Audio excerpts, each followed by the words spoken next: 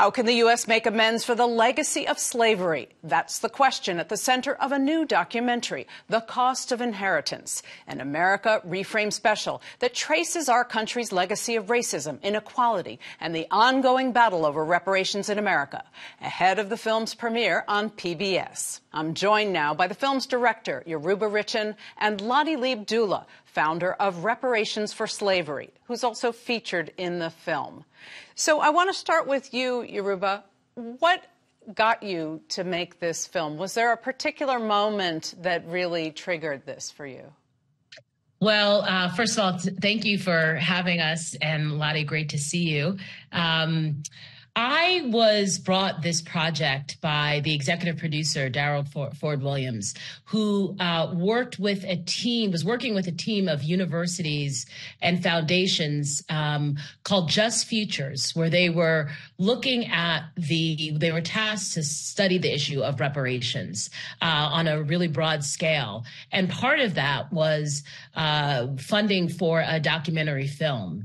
And Daryl connected with me. She knew my work, connected with me. And as soon as, she told me the idea and what the project was, I jumped at the chance to make a film about it. I mean, obviously, it's a huge issue, and it is, historically been something that Black people have been fighting for since the end of slavery. But I wanted to make this film about people who were grappling and engaging with reparations today. And you certainly do. We're going to turn to one of those people. Lotte, I do want to talk to you, but first, I think we should see this clip. It's from the film. This really grabs the viewer. It helps us understand your story. Let's watch. I found that my family probably enslaved a few thousand people over 400 years. Another thing I discovered is that my grandmother belonged to a number of clubs, you could call them.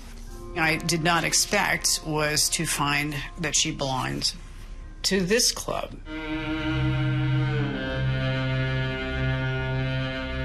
I want to be accountable for this history. I'm not to blame for my ancestors' acts really of evil, and yet I am my ancestors.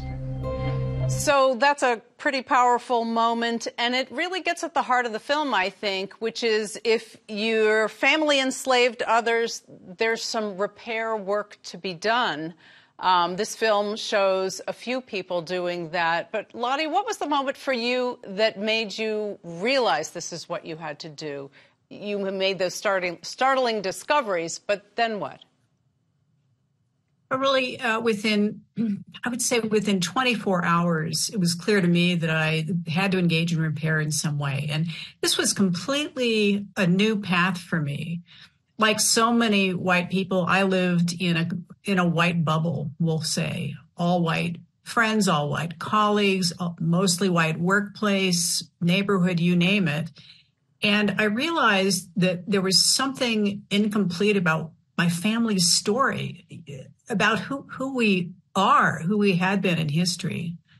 And the more of the boxes I unpacked, the deeper the evidence that I was missing a very strong bit of information about my family.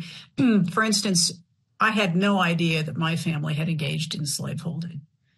So once I realized that I didn't have the full picture, I decided I'd better do some genealogical research, and that really got me going. And within 24 hours, I had decided, I had heard of a word called reparations, and I decided I need to figure out what that means and how I, as a white person, could engage in repair in a way that would be meaningful and reparative. So, Yoruba, Lotte just talked about a white bubble. There's active white opposition to this idea. I think in your film, it's pretty well summarized by Mitch McConnell, who says, I don't think reparations for something that happened, 150 years ago, for whom none of us are currently responsible, is a good idea.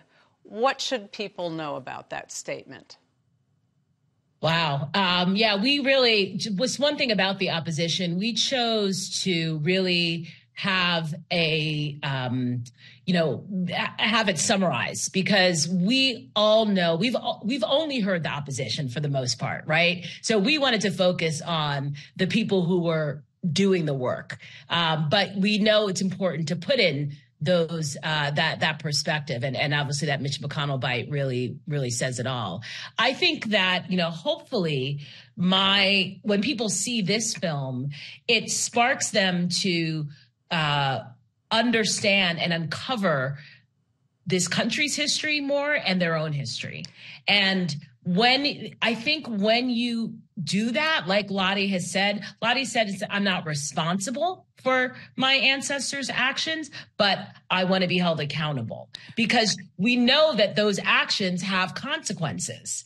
And so I think you at least have the beginning of engaging in conversation and understanding that, yes, those acts of 150 years ago do resonate today for everybody. And that's exactly, your film does get into that. And I think the idea that this is simply something that happened 150 years ago is really debunked by your film. And I think that's a vast gulf of knowledge for a lot of white people. You explain the wealth gap, which is really a central concept here. So let's look at this moment in your film where you sort of, I think, neatly spell out exactly where the disparities come from. The New Deal established Social Security. Benefits will be paid to everybody who is entitled to job insurance, which does not include agricultural workers, domestic service in private homes. Well, that's 70% of the black labor force at that time.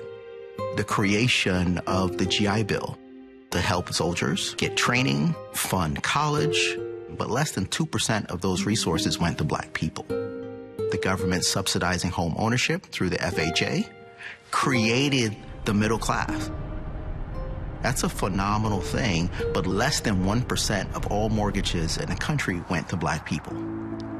So we're not talking about repair just for slavery, but the aftermath. Can you explain that? Yeah, I mean,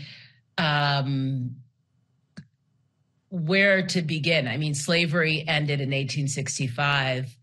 The Voting Rights Act was passed in 1965. We're still fighting for voting rights. We know the wealth gap is, I don't know what the exact figures are right now, but it's still vast between the black and the white population. 2020 was they say, called a racial reckoning, looking at police brutality, which, is something that we have been dealing with since we were brought here, as slaves. Redlining, education, you go down the list, and we do and try to do it, summarize it as much as possible. But where that legacy of slavery, I mean, that's what this is about. This happened to African Americans. Black people were the ones who, were shut out of mortgages, who were redlined, who were imprisoned at, incredible rates, who bear the brunt of police brutality and police violence. So all of this is a legacy of slavery. So, Lotte, you actually traced the legacy that is the accumulation of wealth. Can you explain how that works, how the accumulation of wealth up to now really makes those disparities very real? Yes, exactly. And my partner, Brianna Cuffey, and I, we make it our business to lecture about the racial wealth gap.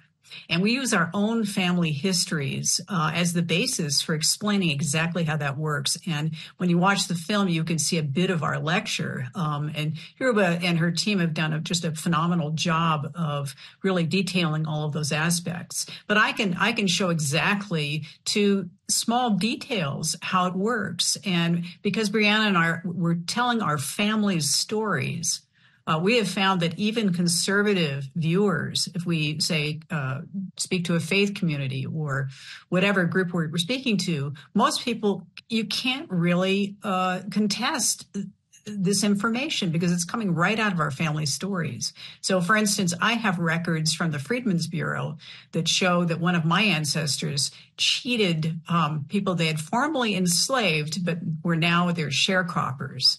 And you can actually see the documents. And so all this cheating on, as small as, say, cheating on the price of cotton in a sharecropper's contract, as small as that little detail may seem, it snowballs into the 10-to-1 racial wealth gap.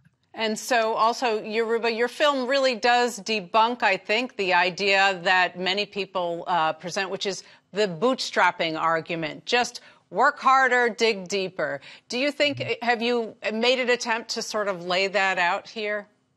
Yeah, absolutely. I mean, Lotte and what Lotte and Brianna do in their presentation really does that. And I think it's really important to say that, you know, to emphasize it's the personal stories that we tell in this film. That's what gets people. You know, we can talk about reparations academically, you know, forever and ever. But people pay attention to the personal stories. And that is, you know, what I think this film does so well. And the bootstrap myth, we've known it was a myth, but to see how it, you know, through these two families, how it is dismantled. Yeah, it's really, I don't think we've quite seen that before. Yoruba, Lotte, thank you so much. This discussion will certainly continue. At least here on GBH, we plan to talk about it. Thank you for your time. Thank you. Thank you.